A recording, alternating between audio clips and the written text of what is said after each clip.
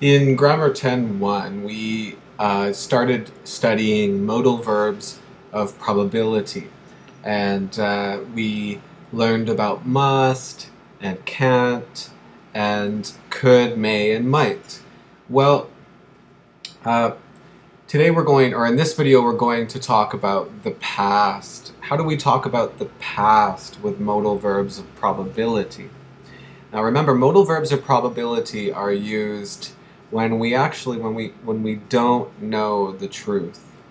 So in a way, we are guessing. Now, let's talk about the past meaning. Now, in the past, we use must or can't or could or may or might, and kind of like present perfect, or we call it the perfect infinitive. We need have and a past participle. So, an example from the website, John didn't come to school yesterday. Now, John always comes to school. If John didn't come to school yesterday, I'm really sure he was sick. He was. So was sick means be sick. I'm really sure. So I would say he must have, and then how do I say was sick? Okay, be sick. So he must have been sick. John didn't come to school yesterday. He must have been sick. This means I'm really sure he was sick, but maybe I'm wrong. Now, yesterday it was sunny and there was a clear sky. This morning I look outside and the ground is wet and it looks like it rained last night. Now, yesterday it was sunny and there was a clear sky. So last night, I think it was impossible. It is impossible that it rained last night. It rained. So it can't have rained last night. It can't have rained. But maybe I'm wrong. Now, maybe. Okay, well, we have three choices with maybe. You can say might, or may, or could. And again, remember, there's very little difference between these.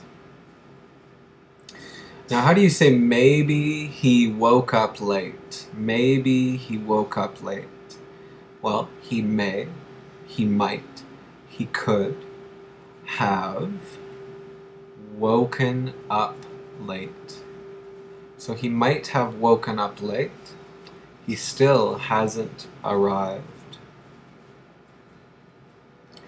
Okay, and the last example is I'm trying to call somebody and I can't contact her. The phone number is not working. Well, maybe she changed her phone number. So maybe she changed. She may, she might, she could have changed her phone number. She may have changed her phone number. Now, in Unit 7 and Unit 8, we studied the present perfect, and we studied the past participle of go. Now, this is confusing because the past participle of go sometimes is gone and sometimes is been.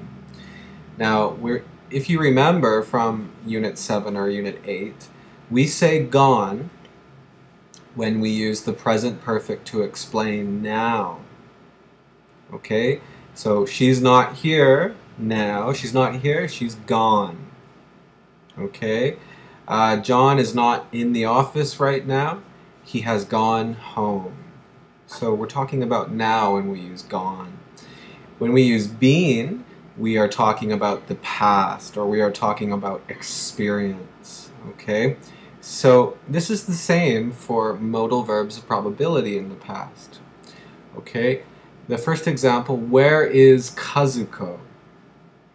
Okay, well, I'm pretty sure, although maybe I'm wrong, I'm very sure she went to the bathroom. So I'm explaining now. Now she's in the bathroom. So we would say she must have gone to the bathroom, because I'm talking about now. Okay, now Beth isn't here right now. Okay, well, maybe she went home. Maybe she went home. So Beth could have, may have, might have gone home.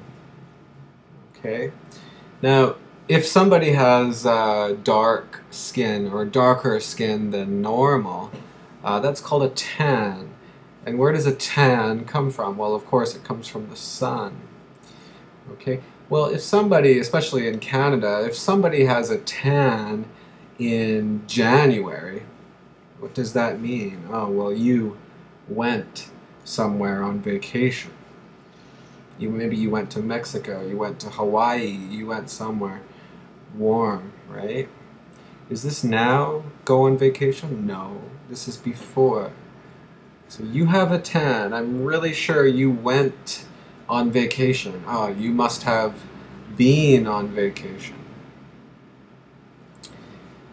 So those are the modal verbs of probability, and this is how we use them to talk about the past.